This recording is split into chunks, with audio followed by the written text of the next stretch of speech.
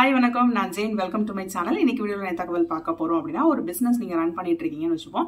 அது ஒரு ரொம்ப ஸ்மால் ஸ்கேல் பிசினஸாக இருக்கலாம், இல்லை மீடியம் ஸ்கேல் பிசினஸாக இருக்கலாம்.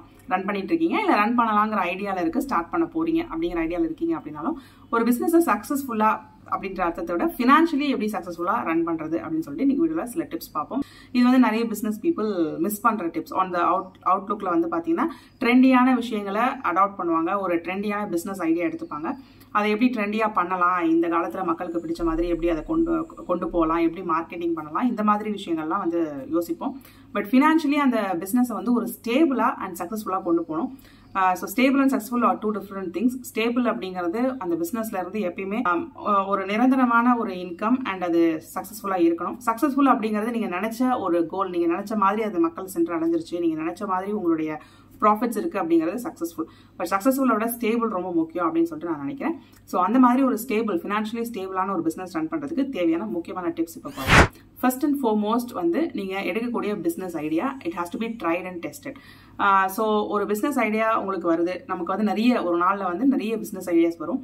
ஸோ எல்லாமே வந்து இம்ப்ளிமெண்ட் பண்ணிடணும், எல்லாத்தையும் செஞ்சிடணும் அப்படின்னு சொல்லிட்டு ஆர்வம் இருக்கும். ஸோ நம்ம ஸ்டார்ட் பண்ணணும்னு நினைக்கிற பிசினஸோட நேச்சரை பொறுத்து அது வந்து பாத்தீங்கன்னா இன்வெஸ்ட்மெண்ட் வந்து டிஃப்ரெண்ட் டைப்ஸ்ல தேவைப்படலாம். ஒரு பிரிக் அண்ட் மோட்டார் பிசினஸ், அதாவது ஒரு ஆஃப்லைன் பிசினஸ் இருந்துச்சு அப்படின்னா அதுக்கு இன்வெஸ்ட்மெண்ட் நிறையவே தேவைப்படும். சில ஆன்லைன் பிசினஸஸ்க்கு கம்மியான இன்வெஸ்ட்மெண்ட்ல ஸ்டார்ட் பண்ணலாம். ஸோ நம்ம என்ன மாதிரி பண்றோம் அப்படிங்கறத பொறுத்து நம்மளுடைய அந்த இன்வெஸ்ட்மெண்ட் தேவை வந்து அதிகமா இருக்கும்.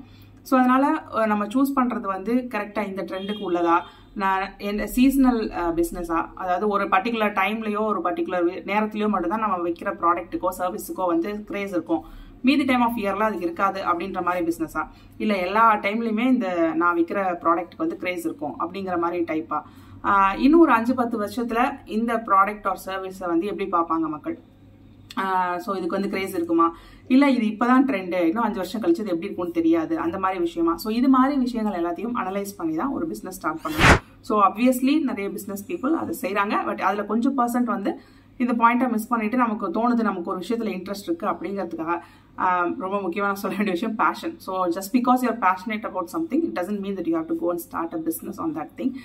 ஸோ அது வந்து எப்பயுமே சக்ஸஸ்ஃபுல் அமையும்னு சொல்ல முடியாது. எனக்கு ஒரு விஷயம் பிடிச்சிருக்கு, எனக்கு ஒரு விஷயத்து மேல பேஷன் இருக்கு அப்படிங்கிறதுக்காக நான் வந்து ஒரு பிசினஸ் ஸ்டார்ட் பண்ணேன் அப்படின்னா மற்ற விஷயங்களை அனலைஸ் பண்ண மறந்துடக்கூடாது. ஸோ எப்பயுமே பேஷன் அப்படிங்கிறது எப்போ ஒர்க் ஆகும் அப்படின்னா மற்ற எல்லா விஷயத்தையும் அனலைஸ் பண்ணிட்டு அந்த பிசினஸ் வந்து ஓகே இது எல்லாமே வந்து சஸ்டெயின் பண்ணக்கூடிய ஒரு பிசினஸ் ஐடியா தான் அப்படின்றத அனலைஸ் பண்ணிட்டு கடைசியா அது வந்து எனக்கு பிடிச்ச மாதிரி அதுல எனக்கு பேஷன் இருக்கா, எனக்கு இன்ட்ரெஸ்ட் இருக்கா அப்படிங்கறத பார்க்கணும். ஸோ ஃபர்ஸ்டே வந்து நீங்க பேஷனை மட்டுமே வச்சு ஸ்டார்ட் பண்ணீங்க அப்படின்னா ஒரு ஃபினான்ஷியலா அது வந்து ஸ்டேபிளா இருக்குமா அப்படிங்கிறதுக்கு கேரண்டி கிடைக்கும். ஸோ ஒரு சாலிட் பிசினஸ் பிளான் டெவலப் பண்ண வேண்டியது அப்படிங்கிறது ஸ்டெப் 2.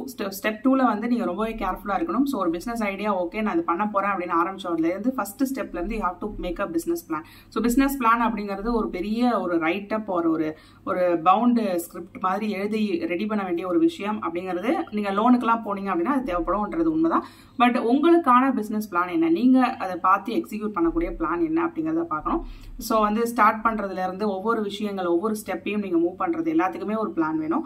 அதாவது எம்ப்ளாயிஸ் ஹையர் பண்றீங்க, ஒரு பிளேஸ் பாக்குறீங்க, லோனுக்கு அப்ளை பண்றீங்க, இந்த மாதிரி எல்லா டிரெக்ஷன்ஸ்லயும் உங்களுக்கு வந்து என்னென்ன பண்ண போறீங்க அப்படிங்கறத ஸ்டெப் பை ஸ்டெப்பா நீங்க வந்து ரைட் டவுன் பண்ணி வைக்கணும். அப்பதான் வந்து நீங்க அந்த ஒரு பிளான் ரெடி பண்ணீங்க அப்படின்னா தான் உங்களுக்கு வந்து எதெல்லாம் வந்து டூவபிள், எதெல்லாம் வந்து பிரச்சனை வரும், இங்கே இது இடிக்கும், இங்கே வந்து இது கஷ்டம், இது செய்ய முடியாது அப்படிங்கிறது உங்களுக்கு தெரியும். ஸோ ஒரு பிளான் இல்லாமல் ஃபர்ஸ்ட் ஸ்டெப்ல எடுத்தோடனே குதிச்சிட்டீங்க அப்படின்னா ஸ்டெப் 2க்கு ஸ்டெப் 3க்குலாம் எப்படி போகிறது அப்படிங்கிறது தெரியாது. ஸோ பிஸ்னஸை பொறுத்த வரைக்கும் அந்த மாதிரி பண்ணக்கூடாது.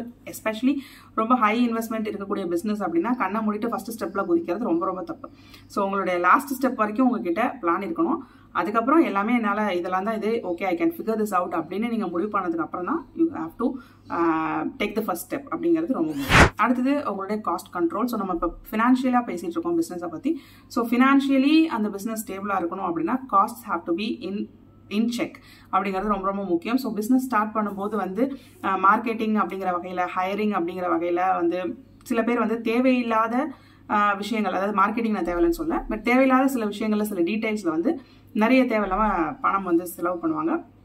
That is okay once your business starts making money and it become successful. But ஆரம்பிக்கும் போதே அந்த மாதிரி விஷயங்கள்ல ஃபோக்கஸ் பண்ணி செலவு பண்றது தப்பு. ஸோ எங்கெல்லாம் வந்து தேவையில்லாம காஸ்ட் வந்து ஆகுது, எங்கெல்லாம் கட் பண்ணலாம் காஸ்ட் அப்படிங்கிறத அனலைஸ் பண்ணி அங்கே அப்பப்போ செக் பாயிண்ட் வைக்க வேண்டியது அவசியம். ஸோ நீங்க கையை விட்டு போகுது அப்படிங்கிறத ரியலைஸ் பண்ணாமலே நிறைய டைம் வந்து நிறைய பிஸ்னஸஸ்ல மணி வந்து போயிட்டே இருக்கும். எஸ்பெஷலி உங்களுடைய பிசினஸ் வந்து நீங்க மட்டும் இல்லாம நிறைய பேர் பாத்துக்கிறாங்க.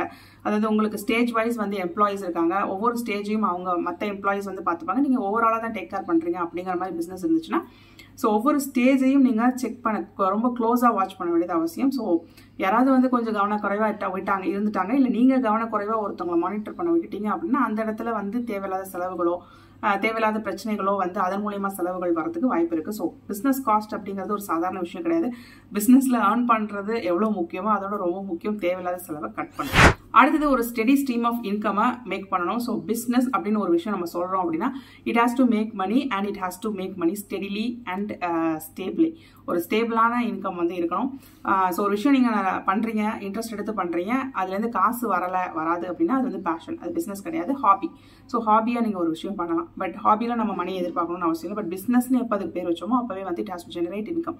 ஸோ அந்த மாதிரி இன்கம் ஸ்ட்ரீம்ஸ் வந்து உங்க பிசினஸ் செட் பண்ணுதா, ஸோ எங்க இருந்தெல்லாம் இன்கம் வரும், என்ன செலவுகள்லாம் போக எவ்வளோ வந்து நமக்கு ப்ராஃபிட் வரும் அப்படிங்கிறதுக்கான ஒரு கிளியர் கட் கால்குலேஷன் வந்து உங்களுக்கு இருக்கணும். ஸோ அதை வந்து ஸ்டெப் பை ஸ்டெப் எப்படி இன்க்ரீஸ் பண்ணலாம் அப்படிங்கிறதுக்கு தான் உங்களுக்கு பிளான் இருக்கணுமே ஒழிய இன்கம் ஸ்ட்ரீமை பற்றி யோசிக்காம நிறைய பேர் வந்து பிஸ்னஸ் ஸ்டார்ட் பண்ணுறாங்க. ஓகே, இதுக்கு ஒரு உதாரணம் சொல்லணும்னா ஒரு சேயிங் இருக்கு, throw the ஸ்பெகத்தி on the wall and see what sticks அப்படின்னு சொல்லுவாங்க. ஸோ ஸ்பெகத்தி எடுத்து செவுத்துல அடிச்சுட்டு என்னெல்லாம் ஓட்டுதுன்னு பார்க்கலாம் அப்படின்னு சொல்லிட்டு சொல்றது. ஸோ வந்து நம்ம ஓகே இதை ஸ்டார்ட் பண்ணுவோம், இதை பண்ணுவோம், விற்போம், இல்லைன்னா இந்த ப்ராடக்ட் இந்த சர்வீஸ் ஆஃபர் பண்ணுவோம், எத்தனை பேர் வராங்கன்னு பார்க்கலாம் அப்படின்னு சொல்லி ஸ்டார்ட் பண்ணுறது பிஸ்னஸ் கிடையாது. So you can't really see what sticks அந்த மாதிரி ஒரு லக்கை பேஸ் பண்ணிருக்கோம். So you have to have a plan. அந்த இன்கம் ஜெனரேட் பண்ணுறதுக்கான கிளியர் கட் பிளான் வந்து இருக்கணும். ஸோ இவ்வளோ கிளையன்ட்ஸ் நம்ம இத்தனை நம்பர் ஆஃப் கிளையன்ட்ஸ் வந்து எடுக்கணும், இத்தனை நம்பர் ஆஃப் ப்ராடக்ட்ஸ் பீசஸ் வந்து செல் பண்ணணும். அப்பதான் வந்து இவ்வளோ அமௌண்ட் ஆஃப் மணி நமக்கு இன்கமா வரும் அப்படிங்கிறதுல ஒரு துல்லியமான ஒரு பிளான் இருக்க வேண்டியது. நெக்ஸ்ட் வெரி இம்பார்ட்டன்ட் திங், ஒரு பிசினஸ் ஸ்டார்ட் பண்ணும்போது லோன் இன்வால்வ் ஆகிருக்கிறதுக்கான வாய்ப்புகள் 80% மேலவே இருக்கு. ஸோ நிறைய பிசினஸஸ் வந்து அன்லஸ் யூஆர் ஆல்ரெடி உங்ககிட்ட நிறைய மணி இருக்கு, இன்வெஸ்ட்மெண்ட் பண்றதுக்கு மணி இருக்கு, இல்லை இன்வெஸ்ட்மெண்ட் கம்மியா இருக்க business start பண்ணிருக்கீங்கன்னா okay. But most businesses வந்து ஸ்டார்ட் பண்ணும்போதே வந்து பெரிய லெவல் ஆஃப் இன்வெஸ்ட்மெண்ட்ல இருக்கு அப்படிங்கும்போது அதுக்கு லோன் வந்து தேவைப்படும். ஸோ பிசினஸ் ஆரம்பிக்கும் போது நம்ம பிளான்லாம் போட்டு லோன் வாங்கி தான் ஸ்டார்ட் பண்ணுவோம். ஸோ பிசினஸ் ஆரம்பிச்சு அந்த பிசினஸ்க்கான லோன் வந்து ஒரு பக்கம் அவுட்ஸ்டாண்டிங்ல இருக்கும். அந்த லோனுக்கான இஎம்ஐயோ இல்லை ஏதோ ஒரு விஷயம் இன்ட்ரெஸ்ட்டோ இல்லை நம்ம ஏதோ ஒன்று பே பண்ணிட்டு இருப்போம். எப்பயுமே பிசினஸ் ரன் பண்றதுல எவ்வளோக்கு எவ்வளோ கவனம் செலுத்துறோமோ அதே அளவு கவனம் அந்த லோனை ரீபே பண்றதுலயும் நமக்கு இருக்க வேண்டியது அவசியம். ஒரு அவுட்ஸ்டாண்டிங் விஷயம் இருக்கு இல்லையா, ஏன்னா அதுக்கு நம்ம இன்ட்ரெஸ்ட் அப்படிங்கிற வகையில தேவையில்லாம நிறைய பணம் கட்டிட்டு இருப்போம். ஸோ எப்போ லோன் ஒரு விஷயம் இருக்கோ அந்த விஷயத்தை எவ்வளோ சீக்கிரம் முடிக்கணும் அப்படிங்கிறத பார்க்கணும். ஸோ உங்க பிசினஸ் வந்து மணி ஜெனரேட் பண்ண ஆரம்பிச்சோன்னே என்ன பண்ணணும் அப்படின்னா நீங்க அந்த லோனுக்கான ஒரு கட் எப்பயுமே வந்து வச்சிருக்கணும். அதாவது ஜஸ்ட் மியர்லி இன்ட்ரெஸ்ட் மட்டும் பே பண்ணிக்கலாமா, அந்த லோனை க்ளோஸ் பண்றதுக்கான வேலைகள்ல நீங்க இறங்கணும். தேவைப்பட்டா வந்து ஒரு பல்க் அமௌண்ட் ஆஃப் மணியை சேவ் பண்ணி அதை பார்ஷியலாவோ இல்லை ஃபுல்லாவோ கூட ப்ரீ க்ளோஸ் பண்றதுக்கும் ட்ரை பண்ணலாம். ஸோ லோன் அப்படின்னு சொல்லிட்டு கிரெடிட் அப்படின்னு டெட்ஸ் அப்படின்னு சொல்லிட்டு என்னெல்லாம் இருக்கோ அதெல்லாம் வந்து அப்பப்போ பார்த்து கிளியர் பண்ணிடுங்க. அண்ட் உங்களோட பிசினஸ் ரன் பண்றதுக்கு ரெகுலராகவே லோன் தேவைப்படுது. ஏதாவது எக்ஸ்போர்ட் பிசினஸ் பண்றீங்க, எப்பயுமே வந்து ஒரு ஷிப்மெண்ட் அனுப்புறதுக்கு முன்னாடி நான் வந்து கடன் வாங்கி தான் அனுப்பணும், அப்புறம் அந்த ஷிப்மெண்ட் வந்தோட தான் அந்த கடனை கொடுக்கணும். அந்த மாதிரி ஒரு சுச்சுவேஷன் இருக்கு அப்படின்னா அப்போ அந்த லோனை வந்து ஃபினிஷ் பண்ணிடுங்க. Before you take the next step, அடுத்த லோனுக்கு போறதுக்கு முன்னாடி அப்போ அந்த லோனை வந்து நீங்க செட் பண்ண வேண்டியது அவசியம். அடுத்தது உங்களுடைய டீம், உங்க டீம் மேல உங்களுக்கு ஒரு கண்ணு இருக்கும். சப்போஸ் நீங்க யாராவது ஹையர் பண்ணி இந்த பிசினஸ் வந்து ரன் பண்ணிட்டு இருக்கீங்க அப்படின்னா ஸோ உங்க டீம் மெம்பர்ஸ் வந்து எப்படி பெர்ஃபார்ம் பண்றாங்க, ஃபர்ஸ்ட் ஆஃப் ஆல் நீங்க செலக்ட் பண்ண பர்சன்ஸ் வந்து ஆப்டிமலா பெர்ஃபார்ம் பண்ணக்கூடிய பர்சன்ஸா அப்படிங்கறத மானிட்டர் பண்ண வேண்டியது அவசியம். அடுத்தது உங்க டீம் மெம்பர்ஸ் வந்து ஓவராலா அவங்களோட பெர்ஃபார்மன்ஸை எப்பயுமே வந்து நீங்க மானிட்டர் பண்ணிட்டே இருக்கணும். இது எதுக்கு நான் சொல்றேன் அப்படின்னா டீம் மெம்பர்ஸ் மூலியமா வந்து சில சமயம் வந்து you may get profits are you can even loose money. So இது வந்து நம்ம பண்ணிக்க வேண்டியது அவசியம். ஒரு விஷயம் வந்து நம்ம கையில இருந்து ஒரு பிசினஸ் அப்படிங்கும்போது நம்ம பாக்கெட்ல இருந்து மணி எடுத்து கொடுத்து சேலரி அப்படிங்கிற வகையில் அவங்களுக்கு பே பண்ணி அவங்க வந்து நமக்கு வேலை செஞ்சு கொடுப்பாங்க. ஸோ அப்போ நம்ம பே பண்ற சேலரிக்கு தகுந்த மாதிரி வேலை அவங்க செய்யறாங்களா, நம்ம கொடுக்குற அந்த சேலரிக்கு வர்த்தான இன்புட் வந்து அவங்க கிட்ட இருந்து வருதா அப்படிங்கிறதையும் மானிட்டர் பண்ணணும். இன்னொன்று அவங்க வேலையில சம்டைம்ஸ் அஜாக்கிரதையா இருக்கிறாங்களா, அந்த மாதிரி ஏதாவது பண்ணி அதனால வந்து நமக்கு மணி லூஸ் ஆகுது, அவங்களுடைய மிஸ்டேக், இதெல்லாம் வந்து நீங்க மானிட்டர் பண்ணணும். ஸோ ஒரு எம்ப்ளாயி அப்படின்னு வரும்போது அவங்களோட பெர்ஃபார்மன்ஸ் லெவலில் அடிக்கடி வந்து மானிட்டர் பண்ண வேண்டியது அவசியம். அதுக்காக எம்ப்ளாயி சரியா பெர்ஃபார்ம் பண்ணலன்னா உடனே அவங்களை வேலையை விட்டு தூக்கிடலாம் அப்படின்னு நான் சொல்ல வரல. பட் அவங்கள பெர்ஃபார்ம் பண்ணி அவங்களுக்கு வந்து தேவையான கைடன்ஸ் வந்து நீங்க கொடுக்கணும். பாருங்க இதை வந்து சரியா பாருங்க, இந்த இடத்துல இந்த மிஸ்டேக் பண்ணீங்கன்னா இப்படி வந்து நமக்கு பிரச்சனை வரும், இல்ல இதை வந்து இன்னும் நீங்க இப்படி பண்ணீங்க அப்படின்னா தான் ஆப்டிமலா நமக்கு ரிசல்ட் வரும் அப்படிங்கிற மாதிரி அவங்களுக்கு நீங்க you have to teach them things and அவங்க கூட வந்து நல்ல ஒரு ரிலேஷன்ஷிப்பில் ஒர்க் பண்ணி அவங்கள இம்ப்ரூவ் பண்ண ட்ரை பண்ணுங்கள். சப்போஸ் ரொம்ப அடமெண்ட்டான எம்ப்ளாயீஸ் சில பேர் வந்து இம்ப்ரூவ் ஆகலை, இல்லை அவங்க வந்து அவங்களுக்கான ஸ்கில் வந்து பத்தலை, நீங்கள் ஹையர் பண்ணும்போதே அஃப்கோர்ஸ் ஸ்கில்லாம் பார்த்து ஹையர் பண்ணணும். பட் ஓவர் த டைம் வந்து உங்களுக்கு தேவையான அளவுக்கு அவங்களுடைய ஸ்கில் இன்புட் இல்லை அப்படின்னு ஃபீல் பண்ணிங்கன்னா feel free to change the person. So உங்களுக்கு ஒரு ஆப்டிமலான ரிசல்ட் வர மாதிரி ஒரு பர்சனை நீங்கள் அந்த இடத்துல ஹையர் பண்ண வேண்டியது. மோர் இம்பார்ட்டன்ட்லி உங்களுடைய பர்ஃபார்மன்ஸ் மட்டும் கிடையாது, ஓவராலாக உங்களுடைய பிஸ்னஸோட பர்ஃபார்மன்ஸையும் நீங்கள் ரொம்ப ரொம்ப ரொம்ப வந்து கவனமாக ட்ராக் பண்ண வேண்டியது அவசியம். நிறைய பேர் வந்து பிஸ்னஸ் ஸ்டார்ட் பண்ணிட்டு கணக்கு வழக்குகள் வந்து டாக்ஸ் பர்பஸ்க்காக மட்டும் தான் வந்து மெயின்டைன் பண்ணுவாங்க. மற்றபடி வந்து அவங்களுக்கு எப்படி ப்ராஃபிட் வருது, எந்த பக்கம் பணம் போகுது, எந்த பக்கம் வந்து தேவையில்லாத இன்ட்ரெஸ்ட் வருது, இல்லை ஏதாவது ஒரு விஷயம் வந்து சப்ஸ்கிரைப் பண்ணி இல்லை ஏதாவது ஒன்று வாங்கிட்டு அது வந்து யூஸே பண்ணாமல் அதுக்காக வந்து தேவையில்லாமல் பணம் கட்டிட்டு இருக்கோம். இல்லை இதை விட வந்து குறைஞ்ச ரேட்டுக்கு வந்து ஒரு விஷயம் வாங்கலாம், இல்லை குறைஞ்ச இடத்துல வந்து நம்ம குறைஞ்ச ரேட்டுக்கு ரெண்ட்டுக்கு வந்து ஒரு இடத்த எடுக்கலாம் அப்படின்னு இருக்கும்போது தேவையில்லாமல் வந்து அதிக ரேட்டு கொடுத்து பண்ணிட்டு இருக்கோம். இப்படிங்கிற விஷயத்தெல்லாம் நம்ம வந்து கூர்ந்து கவனிச்சா மட்டும்தான் பண்ண முடியும். ஸோ எப்படி எம்ப்ளாயீஸ் அண்ட் லோன்ஸை வந்து நீங்கள் கூர்ந்து கவனிக்கணும், அதே மாதிரி உங்களுடைய பிஸ்னஸோட ஓவரால் பர்ஃபார்மன்ஸ் வந்து நீங்கள் கூர்ந்து கவனிச்சு அதுக்கான நெக்ஸ்ட் ஸ்டெப்புக்கு கோல் செட் பண்ண வேண்டியது. And as I always say, லைஃபாக இருந்தாலும் சரி, பிஸ்னஸாக இருந்தாலும் சரி, எதுவாக இருந்தாலும் சரி, ஃபினான்ஷியலாக இருந்தாலும் சரி, நீங்கள் கோல் செட் பண்ணணும். ஸோ பிஸ்னஸ்க்கும் நீங்கள் கோல் செட் பண்ணணும்.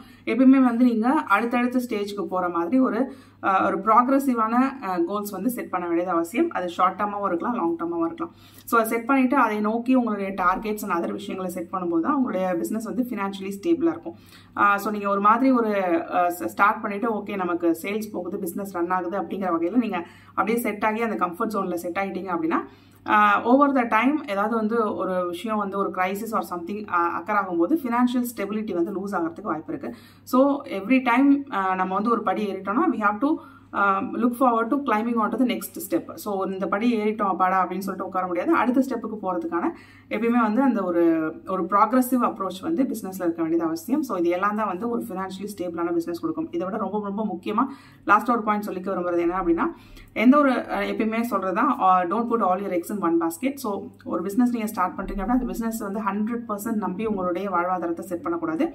அந்த பிஸ்னஸ்லையுமே ஒரே ஒரு ஸ்ட்ரீம் ஆஃப் இன்கம் வச்சு அதேவே 100% நம்பி உங்களுடைய எல்லா பணத்தையும் கொண்டு போய் அதில் இன்வெஸ்ட் பண்ணக்கூடாது. So it is very important to have multiple streams of income and don't rely on one stream of income. So hope this helps. And இதே மாதிரி இன்னொரு யூஸ்ஃபுல் தகவலோடு நான் உங்களை அடுத்த வீடியோவில் சந்திக்கிறேன். Until then, it's bye from Jane. நன்றி, வணக்கம்.